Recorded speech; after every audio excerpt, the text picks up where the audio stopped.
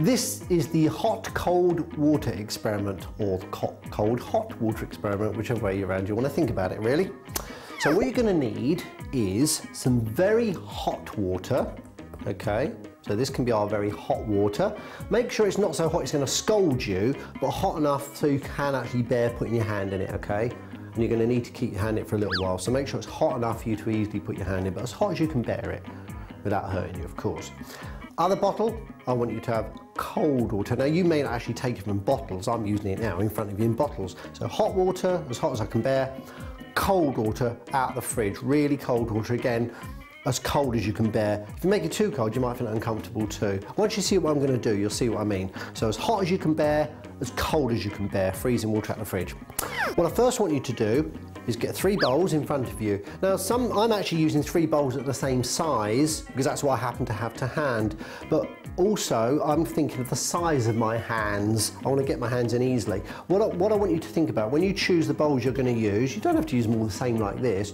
You could have one in the middle. The one in the middle, you've got to get it both hands in, no problem. So it's got to be big enough for you to put both hands in.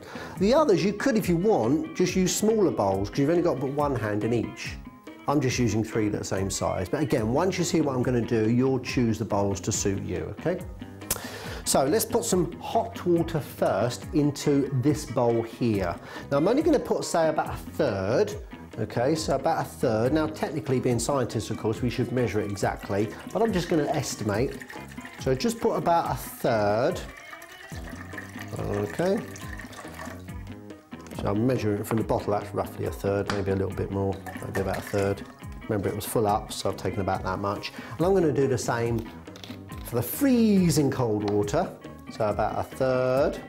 This is one of the reasons I use a bottle, because I can see from the bottle roughly how much I've taken out. Okay, so a bit more. So what you want is the same in each, okay? And again, I'm only estimating it right now. So, hot water, cold water. I want you to pour them both into the central bowl.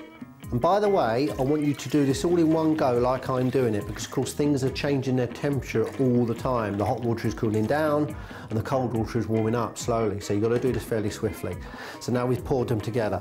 And now I want you to pour the rest of the water out of your bottle in there.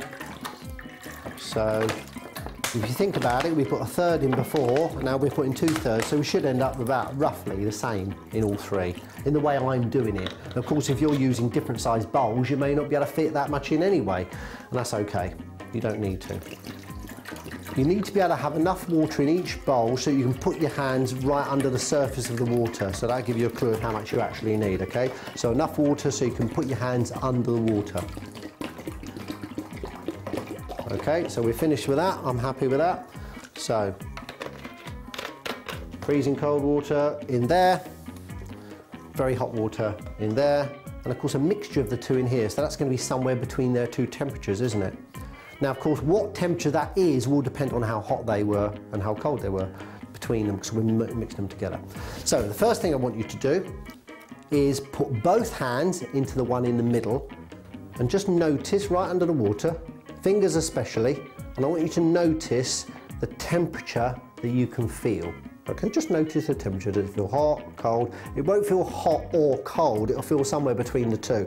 It might feel slightly warm, it might feel slightly cold. It will depend on how hot and how cold the water were that you mixed in the start. But it just doesn't really matter right now, I just want you to notice what temperature it is, okay? Just for a few seconds. Take your hand out. Now, I want you to put one hand in the hot water. Remember, you've got to be able to put your hand in this, so cold enough to do it, but hot as you can bear easily, and as cold as you can bear easily for that one. And what I want you to do is leave both hands in here, one there, for about 3 minutes. Okay, for about 3 minutes. That's why they can't be too bad for you to bear. So that's got to be hot enough for you to bear for 3 minutes. That's got to be cold enough for you to bear for 3 minutes. But I want you to make them as hot and as cold as you can bear. Okay, so 3 minutes. Once you've done that, after 3 minutes, take your hands out, both of them, put them back in the middle bowl, and notice what you notice.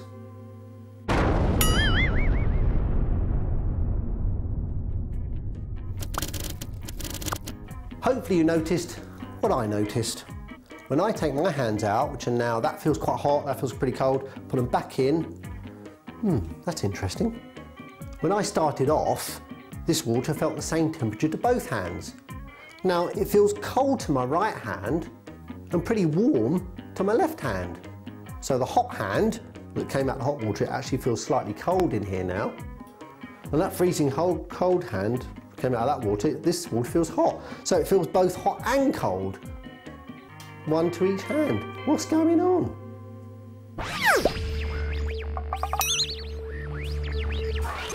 So why did it feel different?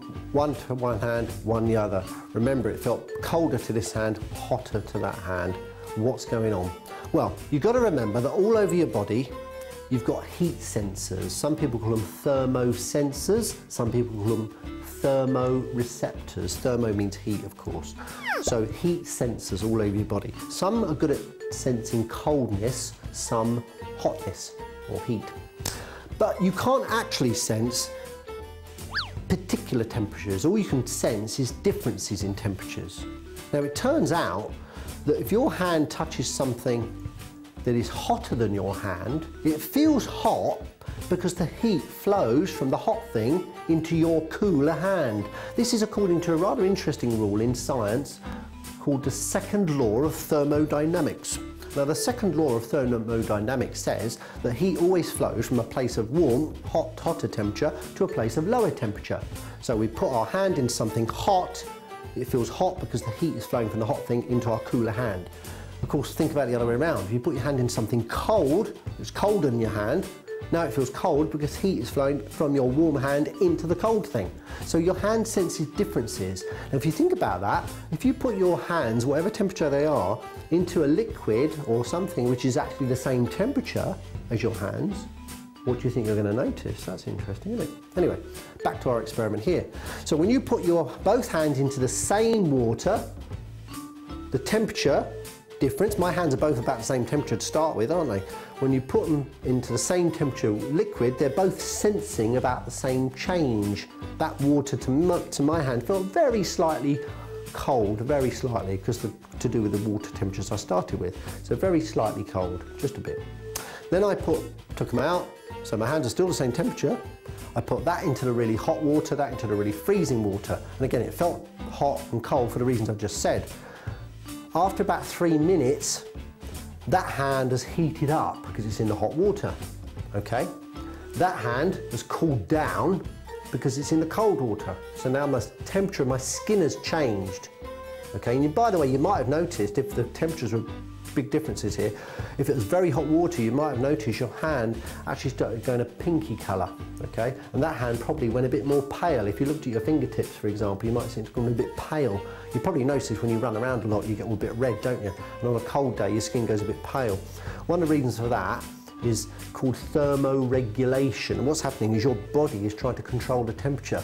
And when you put your hand in something very hot, what happens is your body is a bit worried you're going to overheat, and it tries to get rid of the heat. And one way it does that, it makes sure all the little veins swell up, and so you get what we call vasodilation. They get bigger and more blood flows through. It's like a radiator. We've turned up the flow through the radiator, and your body's hoping the heat will go out through your hand. And so that's why it got a bit red. And you also got to get used to the temperature. Those sensors got used to the temperature, and so it probably didn't feel quite as hot, even though it was actually cooling down a bit anyway, the water itself. But you wouldn't have felt it so hot because you got used to it.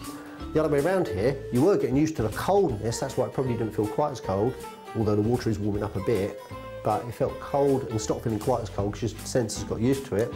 But here, your cold hand was in freezing cold water, and your body was worried that it was going to cool you down right in your main part of your body. So what your body does here in your nerves, they make all those little veins close up. We call it vasoconstriction. So all those little veins got a bit thinner, so not so much blood can flow through. So it won't take the coldness into your body, if you like. And that's why your hand got more pale. But either way round, this hand got very cold and this hand got very hot. Now remember, we can only sense temperature change. So when we put them back and put in a hot hand into what feels like now colder water, because the temperature of the water is colder than that hand, and that freezing cold hand is going into the same water, but that water is actually warmer than that hand. So that's why that feels warmer to that hand and colder to that hand.